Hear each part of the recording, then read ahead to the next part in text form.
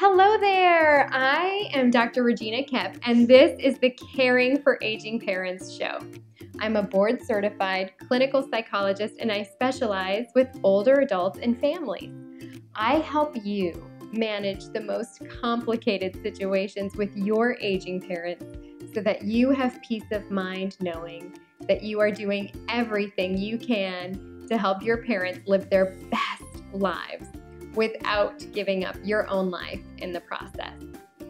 This is a very special episode. Today, I have the incredible honor of interviewing MJ Grant about her experiences with caring for her mom with dementia. Mary Jane MJ Grant is a CODA. That's a child of deaf adults. MJ was born to deaf parents and has been a member of the Maine deaf community since childhood. She currently provides sign language interpreting services to deaf communities in Maine, New Hampshire, and Massachusetts. MJ is also married, caring for aging parents, and parenting 4 children ranging in age from 5 to 25. And today, I get to share her caregiving journey with you.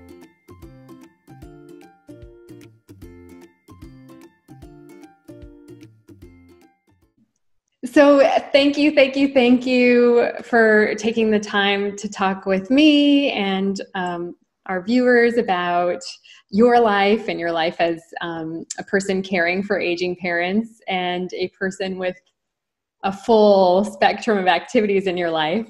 So thank you. It's just like an incredible honor to be interviewing you. So thanks for making the time for this. Thank you. I'm excited to be here with you because I've been following you for months since we connected, and it's been great. So I'm thrilled to be here. Oh, wonderful. Well, so since you mentioned since we connected because I saw your incredible Dementia Can Be Beautiful video, which you had on YouTube. And then I saw somehow on Facebook, and I grabbed it and said, oh, this has to be shared with the world. And so then I posted it. Mm-hmm. And then I've been using it when I teach different groups that are caring for folks with dementia. And there's not a dry eye in the house when I show the video. And so I was wondering if you could talk a little bit about how you made that video and the significance of that video to you and your mom. Well, I guess, when I initially created the video, prior to that, I was already starting to post a few things here and there on my Facebook account to share about my mom and the experience of her being in a memory care facility because she is deaf, she has dementia, and at one point we did have to move her into a memory care assisted living facility. And she was experiencing isolation, even though there were a lot of, staff there and there were a lot of residents, she was just lonely. And because nobody signed, she didn't have a lot of visitors who were deaf coming to visit her. So she didn't have a ton of interaction with her peers.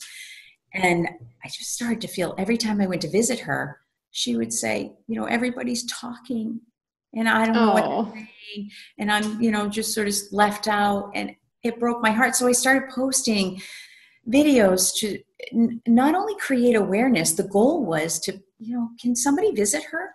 Can somebody who uses sign language visit my mom? And so months after that, we basically ran out of money because it's expensive. And if you don't have a lot of money, you can't really afford to have somebody in a place like that, if you want really good quality services. And so when we ran out of money, we had to move her back into my house. She had been living with me prior. So we moved her back into my home. And so she was reacclimating to living with us. And at this point, so when the video came out, it was in January. She had moved in at the end of December. It was after Christmas. And she hadn't at that point forgotten who I was, that I can recall. I don't remember her, looking at me, not being sure of who I was. But I remember that day, specifically when we were driving, I was bringing my daughter to pick up her car that she was purchasing. And I decided my mother loves the beach. And I have this sort of drive to just expose her to everything she loved so much, that she really didn't get to experience because of other things I can share with you later. So I really wanted to bring her to the beach, and she could, feel that sort of healing energy that you get at the beach. And while we were driving there, she started talking about me as if I wasn't there. So she was saying my daughter MJ and Luann. And so I parked the car, and I had the camera running because I started documenting quite a bit at that point already. And I was finding a lot of, there was a lot of healing coming from just documenting and taking pictures and documenting a story for myself and sharing some of it. So I was already running the camera, and I decided to ask her, where MJ was, to see what she would say. I figured she might say, she's right, you're MJ, but she didn't. And so at that point, that sort of started that whole conversation that you would see in the video.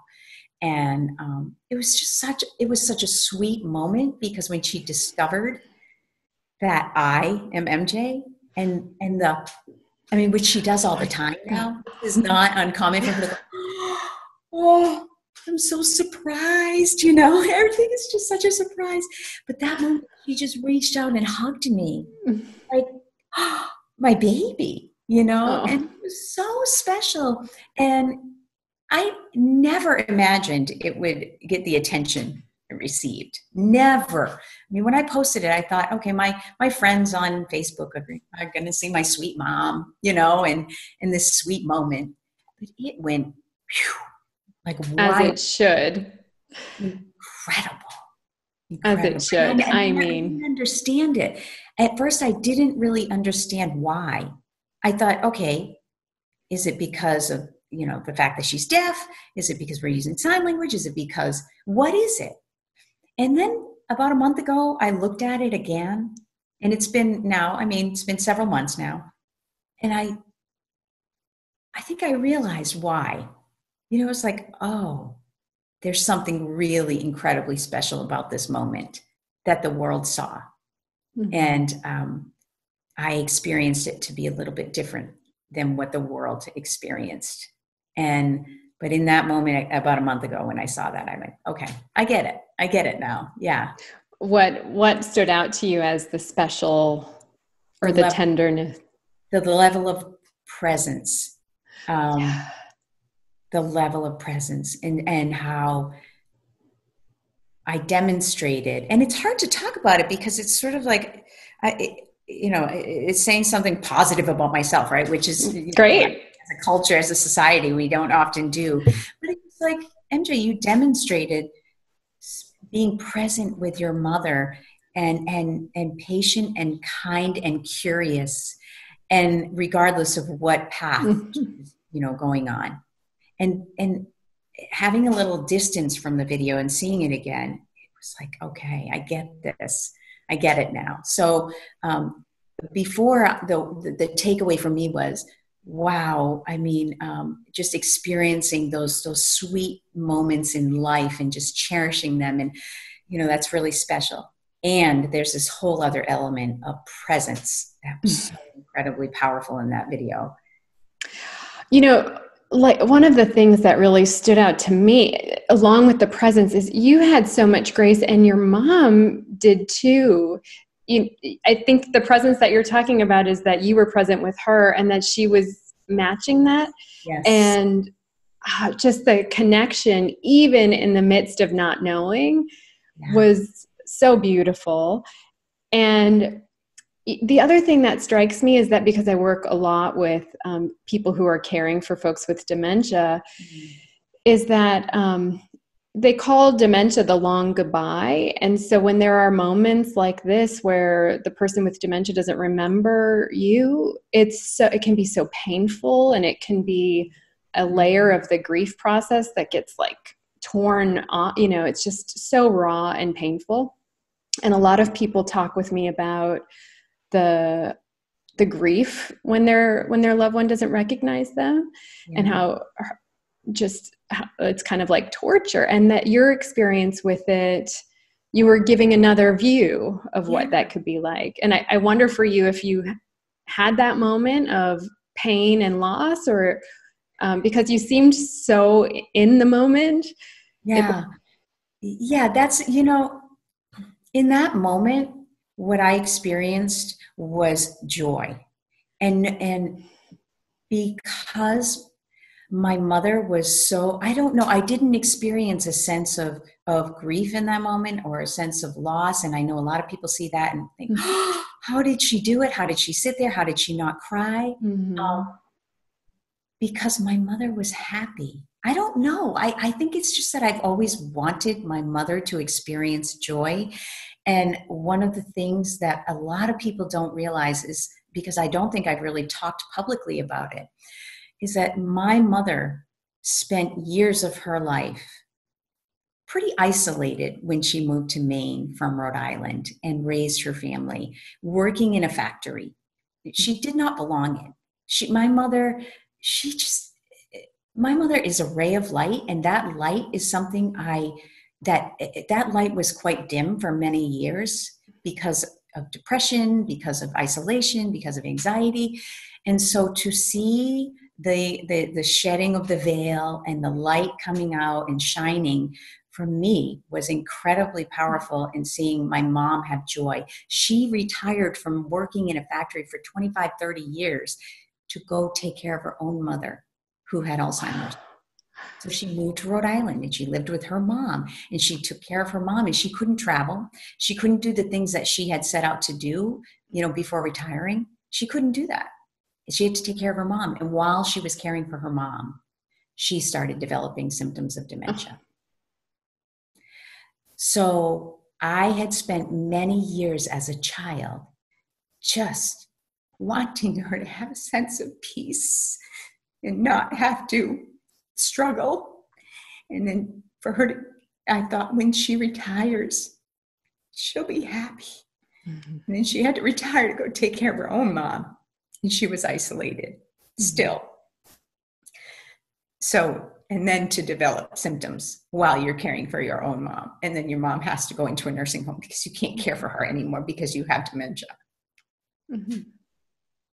Oh, the tragedy. Yeah. The pattern and the tragedy. Yeah. How old was your mom when she started to develop symptoms? I found an email from my sister back in 2009, and it said, "Don't forget to ask the doctor about her memory. I'm concerned about her memory." Mm-hmm. And so it must have been 2008, 9, that time frame. And then we got her assessed, and she definitely had vascular dementia at that point. And about 6 years ago, we had to move her back home to Maine. And so she really didn't get to experience her life the way she had envisioned, because she would always say, when I retire, I'll do this. And so someday she's going to be happy. And she didn't get that. But now she's so joyful. And it's like, it doesn't always have to match what you thought it was supposed to look like. And joy can come from other places. It doesn't have to be from traveling. It can be from even just that moment of presence. And so there are a lot of moments of presence that I share with her, and I see joy. And, kind of through the lens of a little girl who just wanted her mom to be really happy, What was your mom like when you were a little girl? My mom was, she was a good mom. She was very dedicated to being with my sister and I. She also was a survivor. Having worked in the factory, she was not happy. There was, my dad worked there too. So they had each other and maybe one other deaf person, but nobody really signed. Mm-hmm. So she felt isolated. So she would come home. I would sense depression, and I would sense feeling anxious about things. I don't think she ever felt embraced by the deaf community here in Maine because she didn't grow up here. She grew up in Rhode Island. So I saw a mom who loved to make bunny cakes during Easter, who loved to make chocolate chip cookies and would let my sister and I lick the, little The thing. batter. Yeah. And she was a mom who wanted everything to be fair for us. She was a mom who genuinely, really, truly loved us. She had patience to the point of maybe being too passive, And so she had these two kids who were sort of running amok and like taking control of everything. And she was just trying to manage that. And she's kind and very, just very loving. And her big thing was, it's okay. Even though I know there was a storm going on inside of her, and she would just try to bring it down and bring it, it's okay. She was so soothing, it sounds like. She was. Yeah. She wasn't the mom who would go to your soccer games. She wasn't the mom who would go to your school play, even though she did. And I think the reason why she didn't go to a lot of events is because there were not interpreters. So she was often just sitting, so she would sometimes forget to pick us up at school. I mean, I think she was going through her own struggles with depression. She would forget. And we'd come home and we'd be knocking on the door and it would be locked because, she didn't leave it unlocked for us or things like that. And I look back and think that was in part because of her own sense of being overwhelmed. And she was incredibly kind. There was not she didn't have anything. She doesn't have a spiteful bone in her body. She doesn't have a hurtful bone in her body. She just wants goodness. That's what she wants. Wow. So, there's so many things are running through my mind about what I want to ask you, because you have so many of the similar qualities. You have, you've witnessed your grandmother and now your mom, and now you're caring for your mom, and your mom cared for her mom. And there's this generational pattern in your family, and you're in line. Yeah. And there's that, and then there's a similarity there, and then there's a similarity in your kindness and in your presence. And it's just remarkable to me reflecting on that, all of these, while you get the generational pattern of caregiving, you also get the generational pattern of kindness and peace and love. I feel that. That's what I witnessed with her taking care of her mother. She was kind, patient, gentle. That's what she is. She's gentle.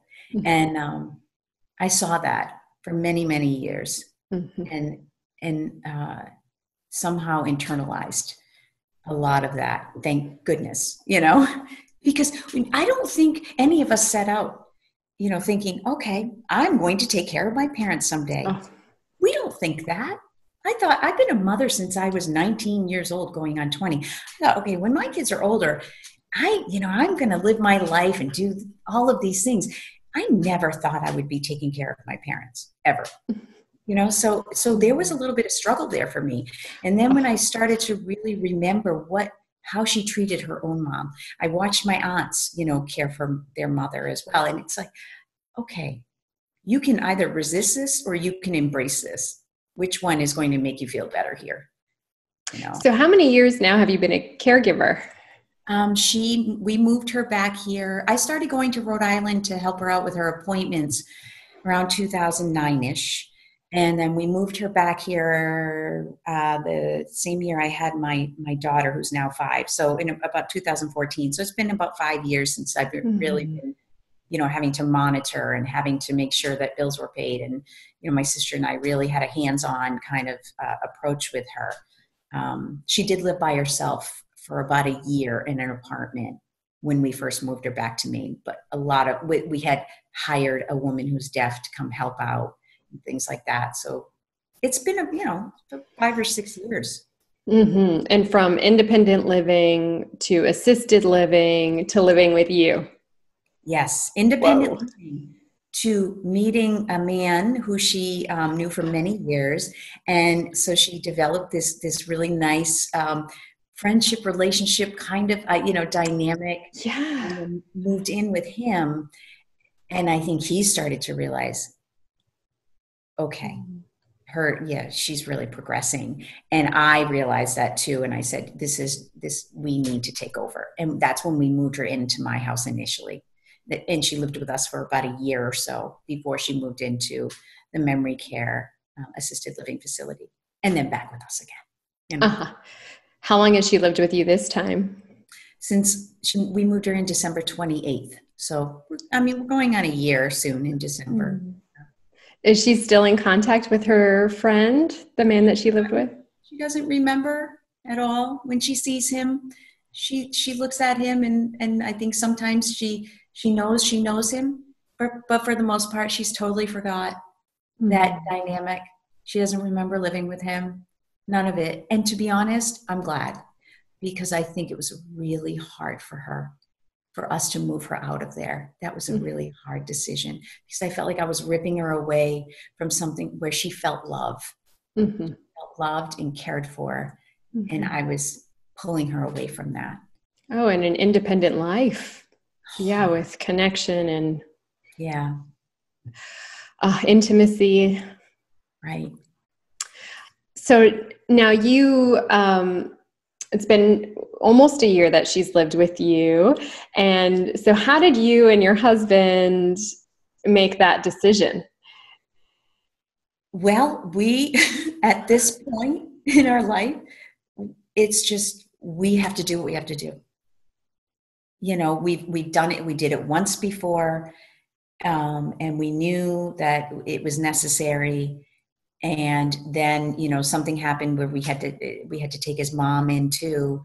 And it's sort of like, you just do what you gotta do, and you try to make the best of it, do the best you can, because neither one of us are going to resist reality.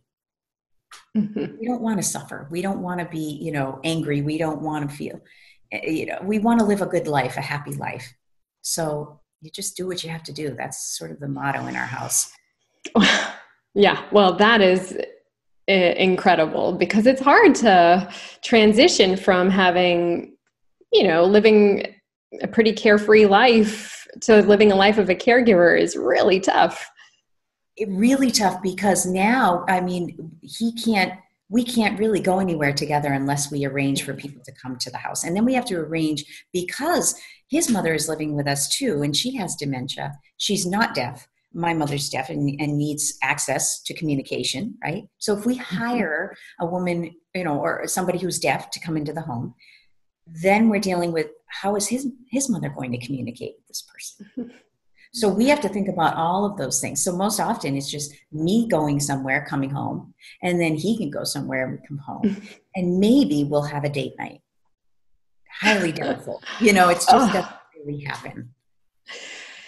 God, yeah, and then not only that, arranging companions or caregivers for your moms, it's also for your kids, because you have a 5-year-old.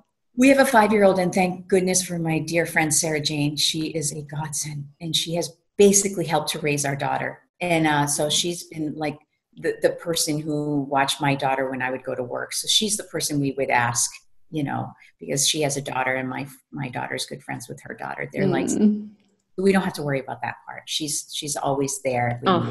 Yeah. Nice. So you have a village. Yes. Absolutely.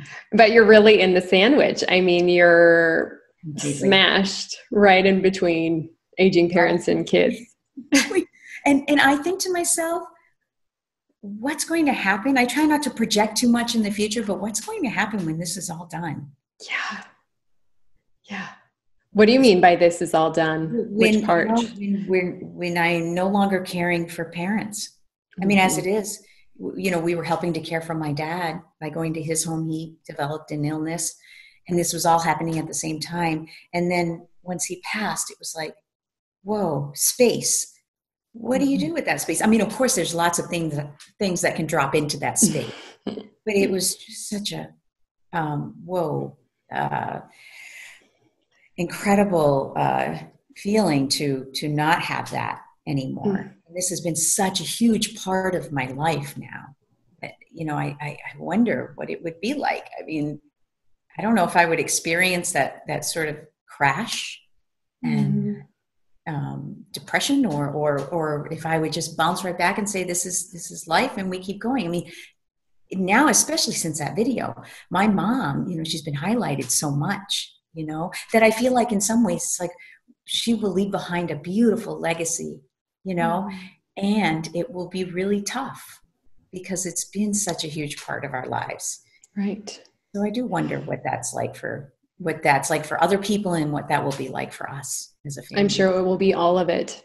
I'm sure there will be days that are crash and burn and other days that are the memory of her is joyful. I'm sure it will be all of it. That joyfulness that she brings into our home, incredible. I mean, every moment. Are there moments where she's not easy? The moments when she goes into the bathroom and we need to use the bathroom. And it's like, oh, no, she's in the bathroom. The light, we have a light on the outside, and the light is broken on the ceiling, and we've yet to replace that light bulb. So we have a light inside the bathroom. So the easy thing would be to fix the light bulb, right? To fix that light so we can flick the light on. So you can let her know. Use the bathroom, but instead we don't fix that. And we go, just go in the bathroom. We hold it. The shower upstairs is not working. And we're all like, no. It's become a running joke in our house. No. So you hurry up and shower after she goes to bed. Oh my gosh. I get up at the crack of dawn and I'm like in that shower. We're all just like analyzing in the bathroom before she gets up. I mean, the moments like that, sort of funny. But no, she does not. She's at a really interesting stage in this, with her dementia. She's just happy all the time and accepting, embracing, and So now, how do you talk with your kids about dementia? So you brought her to live with you when your daughter was 4? Yes, 4, right. And she had already lived with us previous to that when my daughter was 4. But now that my daughter is 4, I mean, I had taken her to go visit, and so she knew that Mammy had dementia. She knew that she forgot a lot.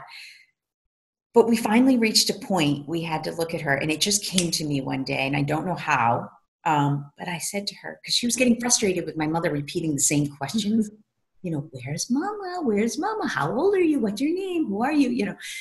And she would just look at my mother like, I can't, stop. Stop. Now she just looks at her like, and she gets really frustrated. But I said to her, Alana, she's like Dory from Finding Nemo. And, I made the connection. I know now that apparently that movie was purposefully, I think it was purposefully created to create more awareness about dementia and Alzheimer's, maybe. I mean, by casting Dory as the character who always forgot. But I didn't realize that, I've seen the movie, but I didn't realize, that might have been some of the intent. And maybe it wasn't. Maybe I just made that whole thing up. I don't know. I like it. I'll buy it. So, but in that moment, I said to my daughter, she's like Dory. And then so when in moments she would get frustrated with my mother, I would say, Dory, she's like Dory. She can't help it. She can't. And it doesn't take a level of frustration, but she started to understand it better, and it's hard for her. I think it's endearing in moments, and in other moments it's hard, and she just wants Mommy to herself. She'll say, she's recently started saying, you like Mammy better. My mother requires a certain level of attention she requires eye contact. She requires me to be in the same space with her when we're having a conversation. She's lost her vision in her right eye. So she requires a certain, kind of positioning. So I have to be really focused when we're communicating. And when my daughter's saying, Mom, Mom, Mom, Mom, and I'm trying to engage in a conversation and give my mom that moment of presence, and I have to break, eye contact, hold on a second, and look at my daughter who's going, Mom, Mom, Mom. She's sensing that, struggle, me being in the middle, and she just wants to pull me away from it and have her Mommy to herself. Oh, yeah. It's heartbreaking. Yeah. Oh, and then you're constantly in the middle. I'm constantly in the middle, and I think, well, I'm the adult. I can handle this. I'm the adult. She's the child trying to figure out, why can't I just have my mom to myself? So I have to be really conscious and aware of taking time with my daughter without anybody around, anybody. And that's hard. Oh, yeah. And this, what you just shared, the moment you said, well, I'm the adult, I have to find a way to be steady in this. It reminded me of you describing your mom Yeah. having this inner turmoil and still being soothing. Like, And just going to, then I think, oh, and this is probably me reading way too much into it, but it's just.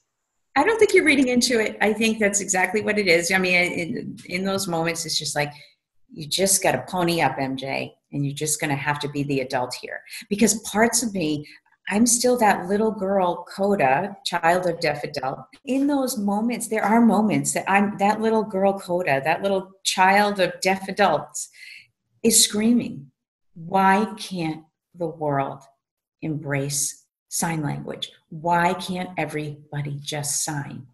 Why am I here to even bridge communication between my kids and my mom?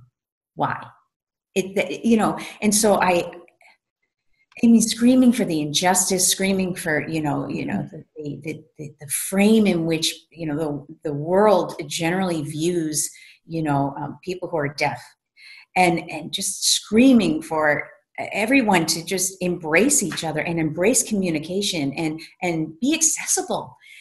Those are the things that come up for me in those moments, because I truly have always been in the middle, always trying to be the bridge, and even in my own family, in my own home, with my own children, because they don't really sign. And for a number of reasons, because my mom was brought up during an era, it was like people who weren't deaf, sort of had all the power in decision making about, what kind of communication, or language you would decide to expose your child to who was deaf. So should we use sign language or should we speak? Should we, so that by and large, the majority community would say, you want to teach your kids to be like us, right? So my mother grew up feeling subservient, just inferior to, folks who are not deaf. And so as a result, I have my hearing children. She would speak to them. And I would say, you don't have to speak to them. You can sign and expose them. And she would say, no, they're hearing. I have to talk. Oh, that's sad to me. It's oh incredibly. yeah. And Well, it's denying her. It's denying her to have a relationship that she could be developing with her grandchildren. It's denying my children that experience of being able to communicate freely with their grandmother and getting to know her and my father on a very deep level. And it's just such a reflection of such a broken system, and it makes me really sad. And so all that stuff comes up for me. Oh, yeah. Well, it's not only broken, it's oppressive, and it denies humanity to be fully engaged. Thank you. Thank you. Why are we not just embracing everybody as they are, and however they communicate? Let's all be part of it. We're all in this together. And when I say that, we are literally in this together. Why are we dividing? Why are we separating ourselves from other individuals? Why? Why not embrace it? And so, yeah, I deal with a lot of that kind of stuff. So you're bridging between your mom and your children, and you're also bridging between your mom and society, because you've been interpreting for your mom and your parents for your majority of your life. Is that right? Well, I spent a lot of years as their interpreter. Yeah. I mean, now it's different, because I try to really make sure that there are interpreters at their appointments, but I still aid in communication, making sure that there's understanding and all of that. But yeah, I've been bridging my entire life, Yeah. Well, now you're bridging more than between hearing and deaf people. You're bridging life experience, and from life to death, and from illness to wellness. I mean, just that you're caring for two mothers who have dementia and are working on your own wellness. I mean, you're bridging so many worlds. It's just such an important thing to share. So I really hope people follow you and find you, and we'll make it easy for them by linking in the show notes. Yeah. Well, thank you. It just is such a gift for me and such an honor for me and my listeners to get to meet you on a really personal and intimate level. I mean, your willingness to share some of the deepest experiences in life is just a beautiful thing. So thank you so much. Thank you. This has been truly an honor. And I really appreciate the opportunity to share my story, because I think it's just part of my journey right now. Sharing is really important to me. So thank you. Yeah. Isn't MJ a remarkable woman? And bonus, the experience with MJ is not over. So today, MJ talked about caring for her mom. But next week, MJ will be talking about caring for her dad at the end of his life. You don't want to miss it. So join us next week at the same time and same place for my next interview with MJ. As we wrap up, I wanted to share with you an important freebie that's something free I made for this episode. It's called Dementia 101, a beginner's guide to dementia disorders. In it, I describe what dementia is and isn't. I describe the phases of dementia and what to do if you're worried that your aging parent may have dementia. I'll link to it in my show notes. So take a moment to download it. It answers some of the most frequently asked questions I get about dementia. And don't forget to share this video with your friends who are caring for their aging parents, because nobody should have to do this caregiving thing alone. Lots of love to you and your family. MJ and I will see you next week. Bye for now.